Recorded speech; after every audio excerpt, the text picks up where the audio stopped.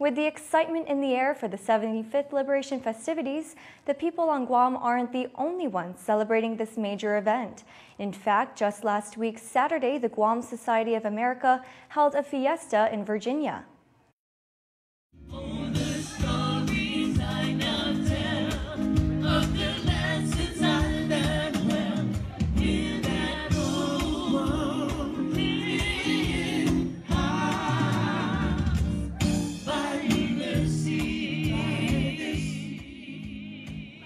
At the party, dozens of foil tins full of red rice, pancit, and barbecue line the tables at the GSA's Potluck Fiesta in Fort Belvoir.